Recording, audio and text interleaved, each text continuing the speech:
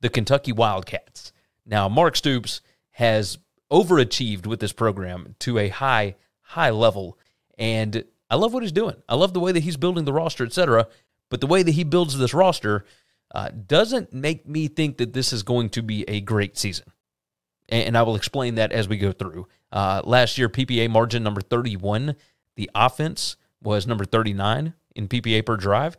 Defense, number 31 in PPA per drive. That's predicted points added per drive. It's an advanced metric. We'll say that. Kind of includes explosiveness and success rate, etc., right? Efficiency. You look at the turnover margin, number 125. That's not good. You look at the explosiveness on offense, the defense allowing number 111 passing success rate. There were some questions. And then, of course, you lose a bunch of guys on the offensive line, etc. We'll start off with the offense here. You're losing Liam Cohen, the offensive coordinator.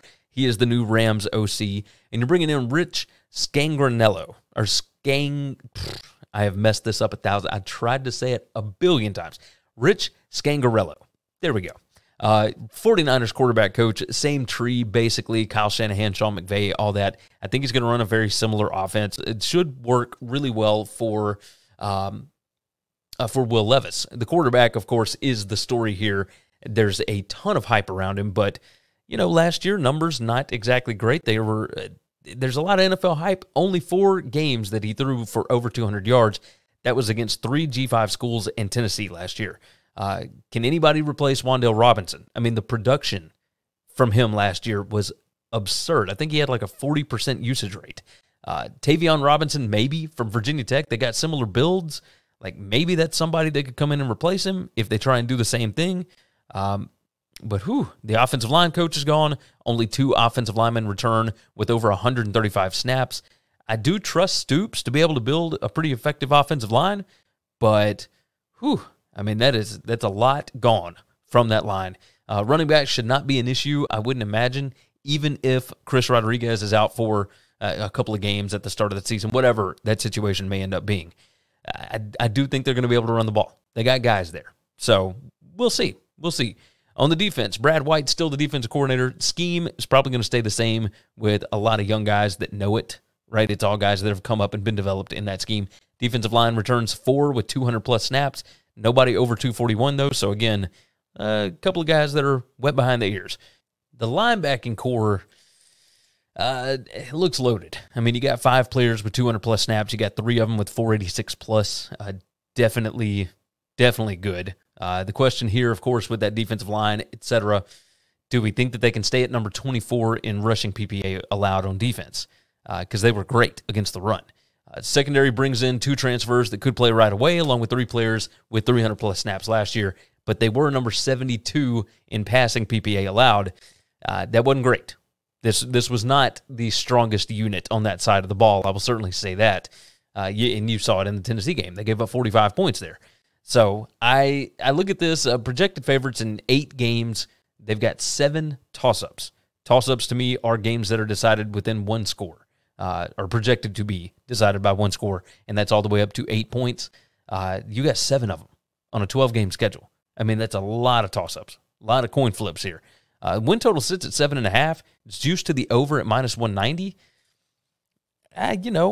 Maybe, I don't know. We look at this a little bit. The keys to the season: will Scangarello's offense change much from Cohen's? I don't think so, but we'll see. Who replaces Wan'Dale's production? Now, I brought up Tavion Robinson from Virginia Tech. Maybe that's who brings it. It's tough. Wan'Dale was so good in that offense. Will they continue to produce at a high level on the offensive line with a new OL coach and 3 new starters? That's going to be a question. Now, Stoops has always developed there. He's always done good, but a lot of questions. Right there. And, of course, the key to the season is Will Levis worth all the hype?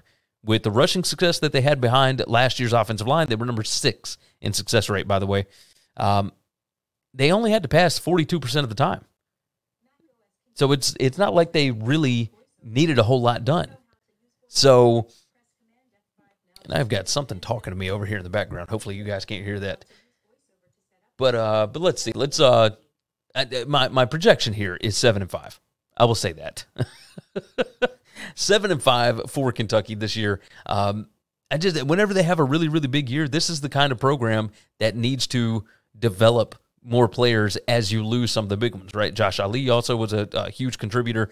You got Pascal, et cetera, on the defensive side. Like, with the offensive line hindered a bit with losing such production at wide receiver, I think the offense is maybe going to take some hits, and I think the defense is going to take some hits. So if you're doing that, it doesn't necessarily set up well, even though the schedule, maybe allows you to get to 8 wins. So I could see 8 wins. What I've got here right now is a loss to Florida. I've got a loss to South Carolina, loss to Mississippi State, loss to Tennessee and Georgia. I could see them beating any of those. But, I've got wins over Ole Miss on the road. I've got a win at Missouri, a win over Louisville. Any of those are losable, right? So I think 7-5 is reasonable. I don't know if I'm going to bet it. Plus 155 for the under.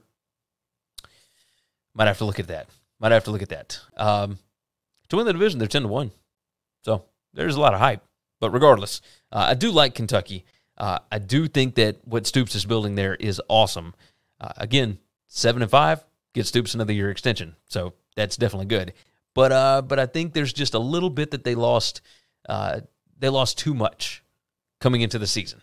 So at least to me. But you guys can correct me in the comments if you'd like to. Thanks for listening to the Winning Cures Everything podcast. The website is winningcureseverything.com, and if you want to connect with us, we're on Twitter at GaryWCE, at Chris B. Giannini, at Winning Cures, or you can email us, Gary at winningcureseverything.com or Chris at winningcureseverything.com. Subscribe everywhere you need to subscribe, and we'll see you soon.